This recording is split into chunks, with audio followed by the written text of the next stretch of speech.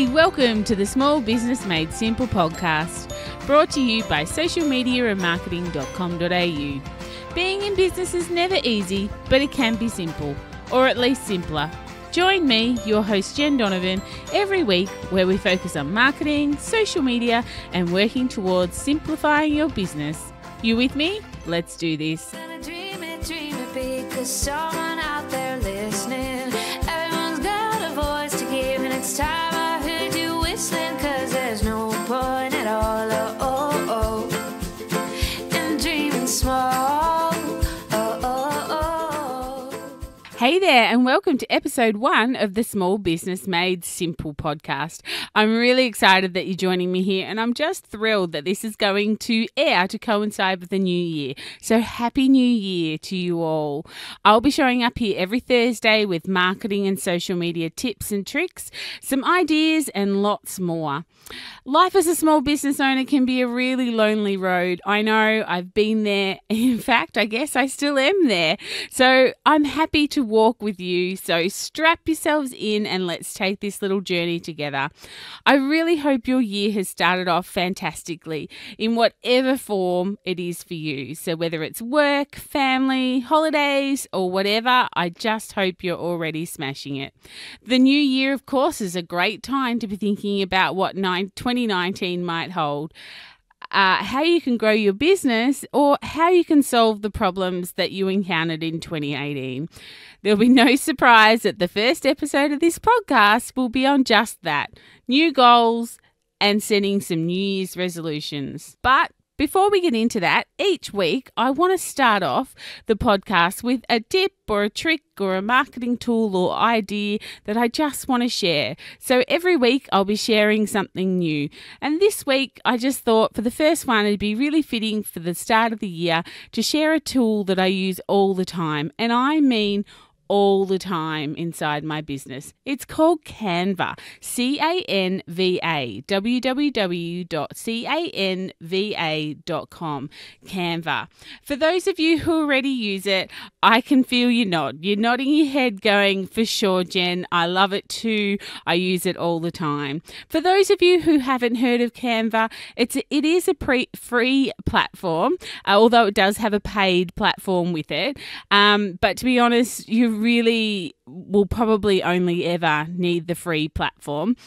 And this will just be the website that will help you transform all your marketing, all your social media, and everything. I absolutely guarantee it. So what is it? Well, I guess Canva is it's like a graphic design tool. It's actually been around since 2012, which I didn't actually know about. I've only been using it for the last couple of years. So it uses a drop and drag format, which makes it a cinch to use, which basically drop and drag means there's lots of pre-made templates that you can use for lots of different purposes, whether it be social media posts or a book cover or an A4 lead magnet or whatever it is you might be looking for. I also love that you can actually upload your own photos to it, which is awesome for your branding and stuff like that. So if you've already set your goals for 2019 and you don't use Canva, I really encourage you to put on your list need to learn to use Canva. You'll thank me for it later. I'm absolutely 100% sure of that. It will seriously change the way you do your graphics in your business. There's lots of inbuilt tutorials in Canva, but I do have one of my own. So if you want me to send you what I have as the tutorial, just drop me an email at jendonovan@jendonovan.com.au and I'll just send it through. Okay. So that's how we're going to start every episode going forward. But for now, we're going to start with 2019 and with some New Year's resolutions. I love New Year's resolutions, especially the BHAG ones, the big, hairy, audacious goal ones. But if you're thinking, you know what, Jen, I don't make New Year's resolutions, then that is perfectly okay, totally okay. But what if I actually told you the definition of a resolution was as simple as the decision to do something differently and bring about a positive change? So I think if you think of it that way, that it's just a decision to do something differently, positively differently, then perhaps you might rethink the fact that you don't make them or you won't make them. If you're in business, then somewhere along the line, you are definitely making decisions to do something differently to bring about a positive change. Otherwise, I simply don't think you'd still be in business. That I think I know for a fact. One of my favourite sayings, and a bit of a side note, you'll learn as this podcast goes on that I actually love inspirational sayings and I love goal setting. I'm a bit of a goal setting freak, but please don't hold that against me. But one of my favourite little inspirational sayings, which is really appropriate for the start of the year, is if you do what you've always done, you'll get what you've always got. If you do what you've always done, you'll get what you've always got. It's really hard to know who said it first. If you put it through Google, it comes up with Tony Robbins, I think. But I heard it first from my business mentor about 6 or 7 years ago. And hand on heart, I can tell you it's fundamentally changed my life. It sounds really silly, I know, but it really has. Words can be pretty powerful like that. So if we're going to change, we need to know what changes we want. I thought in this podcast I might just go through my top 5 suggestions on how to get some small, impactful changes into your business in 2019, given that it's the start of the year. The first one is make marketing a priority. It's not a coincidence that this is number 1. If there was one thing that was drummed into me by my mentor and in my mastermind classes, time and time again, it's exactly this. You've got to make time for marketing. It can't be a back burner activity.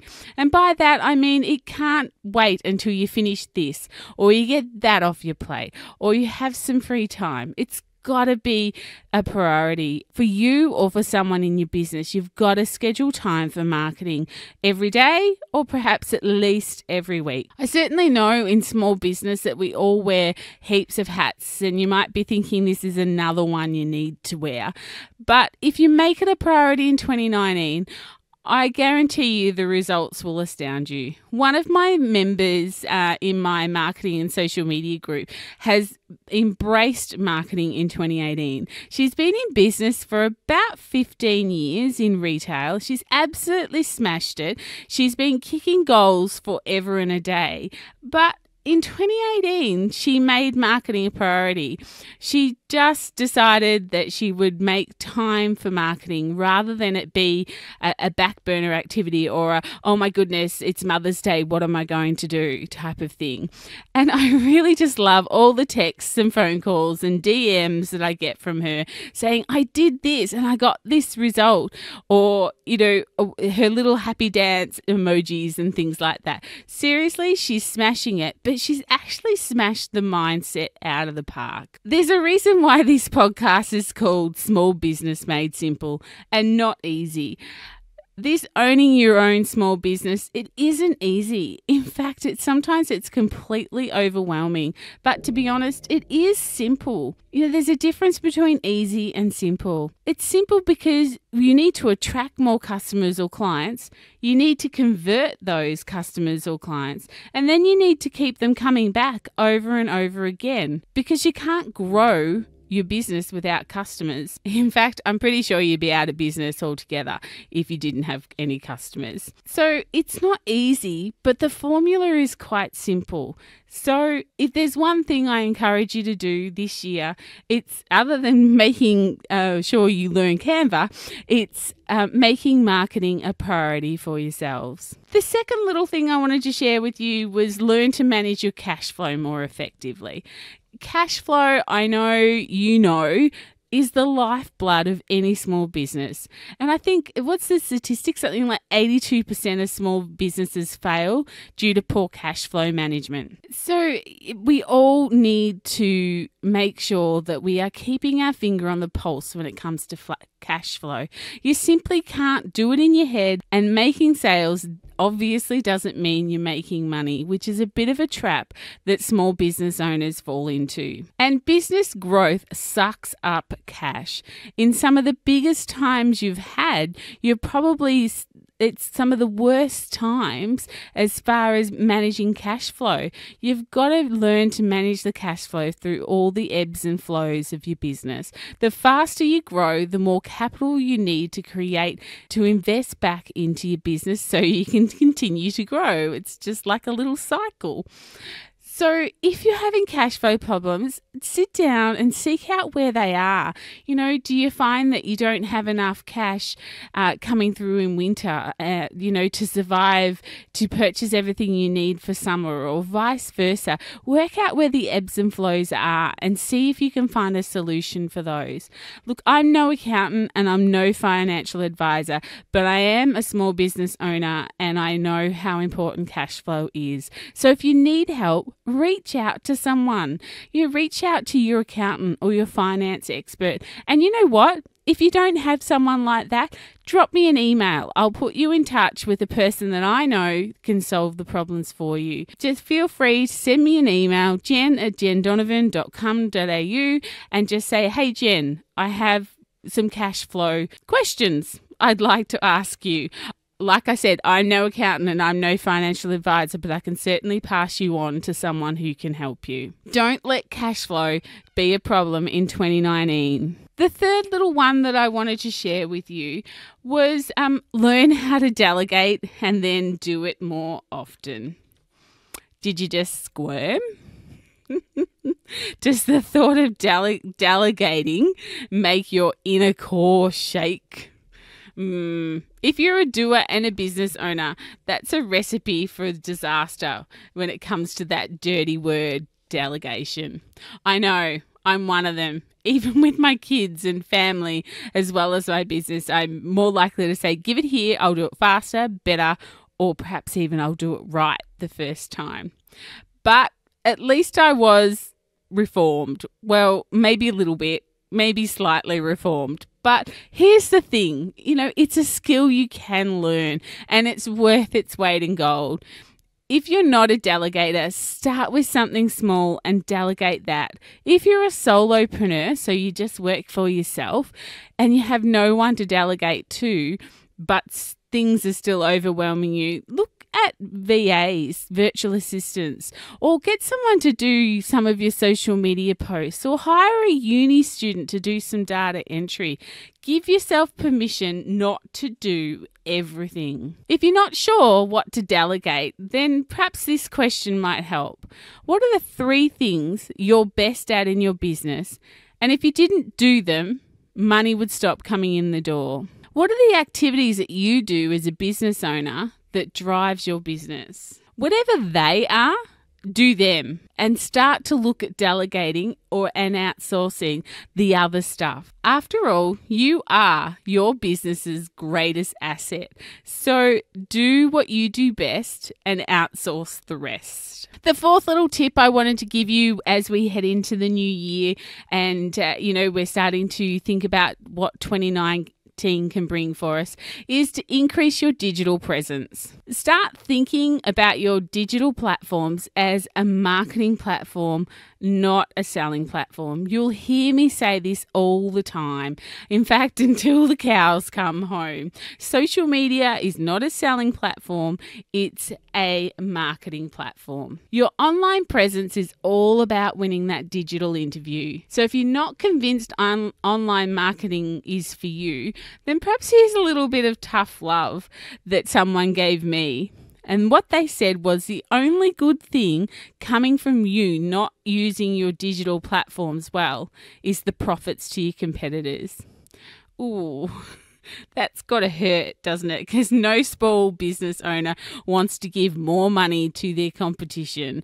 They want the money themselves. So think about how you can increase your online presence and how you can start providing value to your customers or your clients online. Rather than using it as a selling platform, start marketing to these people. We, of course, will be dealing with this in a later podcast episode. The fifth and final one that I wanted to go through with you today, heading into the new year, was to take a look at your pricing strategy. Honestly, when was the last time you had a look at your prices or even put your prices up? Or in retail, change the formula you use to come up with a recommended retail price. I know we always had a formula that we used, and we didn't change it for years and years and years. So, have you looked at your prices? Have you put them up recently? This time of the year is a good time of the year to be putting some prices up. Perhaps it is time to raise your rates if you're on an hourly rate or prices or, your package prices. Do you have good, better, best packages? Do they need to be looked at? Does the value you bring to the table equal what you're charging for that? You might think that putting up your prices will actually alienate some of your customers or perhaps potential customers.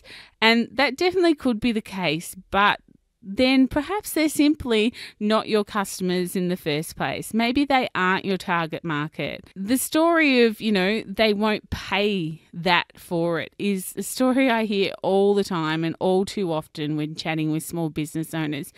And I've certainly experienced that myself. But when I've tried, they have actually paid that. They absolutely did. In my retail business, they've paid that much for a fry pan.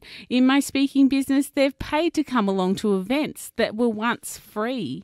We humans, we are very funny people and awfully hard to put all into one basket, so to speak, all your eggs in one basket. So you will lose some, but you're probably going to lose those customers anyway because they were clearly price driven. And we don't want to play the game of price.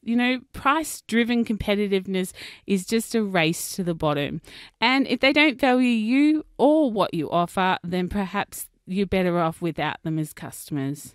I truly hope that as the new year starts, you'll take the opportunity to look back at what 2018 brought you, what worked, what didn't work, what goals you achieved, and which ones were missed, and why did you not reach those goals, and then start setting some goals for 2019. If 2018 didn't exceed your expectations, then you don't want to repeat that for 2019. Or perhaps 2018 was a smashing year and you just want to rinse and repeat. Do you know why it was a smashing year? Do you know what you have to repeat? So just before we wind up episode number 1, just a bit of a recap of the suggested 5 things that you can do that are perhaps small but very impactful in your business in 2019. The first of all was, of course, making marketing your priority. The second was to learn to manage your cash flow more effectively. And the third was learn how to delegate. And when you learn, do it more often. The fourth, of course, was to increase your digital presence and making sure you're using digital media as a marketing platform, not a selling platform. And the fifth was to take a look at your pricing strategy. So guys, I hope you found that useful. I hope you found that a little bit helpful. And I really hope that I'll see you back here next Thursday for another episode. If you're liking this podcast already, even though we've only had one episode, I'd really love you to head over to wherever you listen to it, whether it be iTunes or Podcast One or wherever you're listening to it, and leave me a rating, because those things are actually gold for little podcasters like me. So see you next week. And remember, small business owners, there's no point in dreaming small. Take care. Oh, if you feel lonely, say it loud. There's no time like the present. Tell it like you feel it, say it proud. Be true and let us see you for the star that you are.